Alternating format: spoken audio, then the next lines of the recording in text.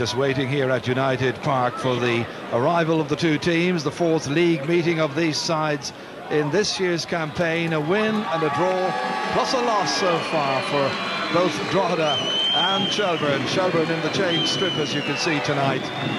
It's a nice, crisp, cool evening here in County Louth. Decent crowd, plenty of Shells supports away to our left as ever. Always a good travelling following. So, on this perfect pitch, everything is set and ready. And after the exertions of Tuesday night's Cup semi-final replay, Paul Doolan has taken time to review his options, and Drogheda United tonight start with David Sullivan at full-back. He's among two changes from that Longford game. Gavin Whelan will operate on the right of midfield, with Sean McClare pushing into the centre alongside Barry Molloy. John Lester steps down to the bench. That's the big news. Well, Monday night's loss to Derry was just the fourth league defeat in a busy and eventful season so far for Shelbourne. Accordingly, Pat Fenlon opts to play leading scorer Jason Byrne on his own up front tonight, with Glen Fitzpatrick starting out on the bench. Wes Hoolihan is back in midfield alongside Jim Crawford and Stuart Byrne, with Alan Moore prompting just behind Byrne. So the traditional toss of the coin first of all. Owen Heary on the left-hand side for Shelbourne. Our match referee tonight is Paul McKeown from Dublin. His officials, Kieran Delaney and Dave Wogan.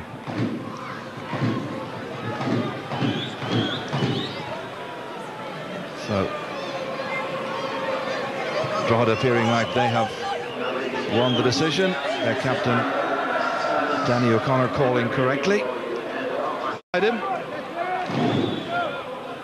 One well in the air by Dave Rogers. It's Crawford. That's where the battle is tonight. In that middle of the park, Crawford and Byrne physically strong. Can Molloy and McClare match them? Not just physically, but creating things. It's going to be interesting. Pressure at the back.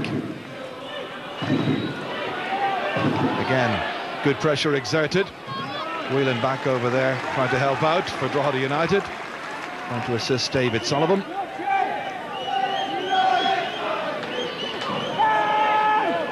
And they try to seek out Crawley. Sandvliet not with the most convincing header away. More pressure play with Hoolihan involved. Oh, dangerous! What a start! Alan Moore. Only 2 minutes are gone.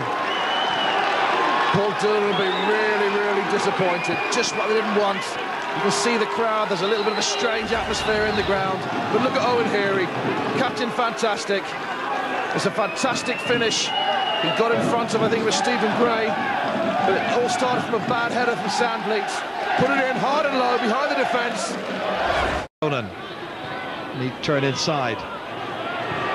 O'Brien trying to set it up. Sullivan. Back to O'Brien once again. Myler with a 1-2. Decent approach play.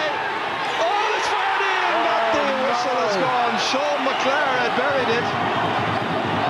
It's not going to count. They'll be going absolutely bananas.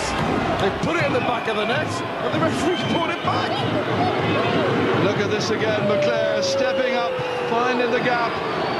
And the referee had blown just before that. Went in beyond Steve Williams. And as Patol was saying, the Drogheda fans will be absolutely furious. Well, he hit the post on Longford on Sunday. He needs to stick this back in the net, and then what a game we'll have. Myler standing over it. He's got it! If at first you don't succeed, try again. This game turns around and Drogheda United are on terms. In the 5th minute of the second half, Andy Myler gets his 7th goal of the season. Look at this from the free kick, and Williams is beaten. Well, it's exactly what the game has required.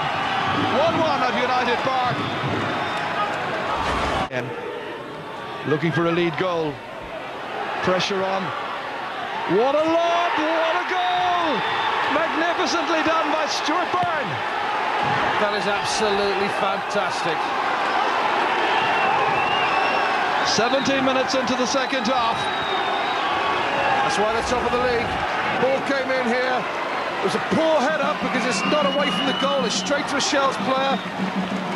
No communication between Gray and Rogers. Rogers came for it, didn't get it. He's off his line.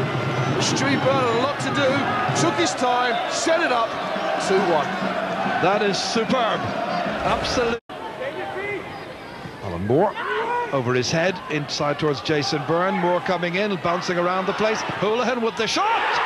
3-1. Wes Hoolihan. 22 minutes.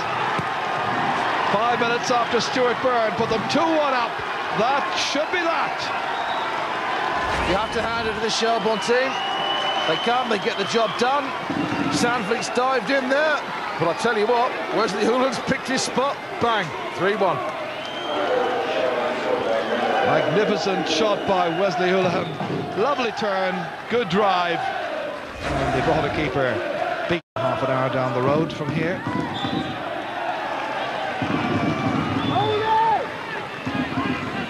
Shells with the free kick, Hoolihan ready to take it. I think Paul Doon will make a few changes now. He's got attacking options on. Reilly, left-sided player. Rooney up front, Leicester in the middle of the park. Oh, there's another! Jason Byrne! Oh dear, it's falling apart for Drogheda. A minute after the Wes Hoolihan score from the free kick, it's Jason Byrne this time. Some dreadful defending, however. Watch, unmarked into the corner, his 22nd. Crawford, here's Cahill. Aware that Fitzpatrick was offside, carries it forward himself. Good run, Sandvliet. Crawley, chance to stand up, plant this one over, it's 5. Glen Fitzpatrick, only on the field about a minute. Nearly 42 minutes are gone, and it's Drogheda United 1, but particularly it's Shelbourne 5. The league champions running riot. 5 play. Crawley, beautifully picked out Fitzpatrick, and he wasn't renowned up until a few weeks ago for his strength in the air, but now he's deadly. He's like Nat Lofthouse in there in the 6-yard box, but you've got to give great credit to Ollie Cahill as well. You know, Ollie's put some fantastic quality balls in there, and the inability to deal with them in the first phase has set up opportunities in the second phase. Really didn't turn up in the sense that they didn't play in Tolka just, what is it, 5 or 6 nights ago. Good ball over, dealt with well by Rogers. Ooh, what a goal! That is perhaps the goal of the night. Magnificent goal. Superb. Outstanding from Rooney. What a finish. Mark Rooney in injury time hits a walloper to make it 5-2. Watch this. There was no way Williams could anywhere get next to near it. Look at the dip on this ball. 7 goals in the game, and we have very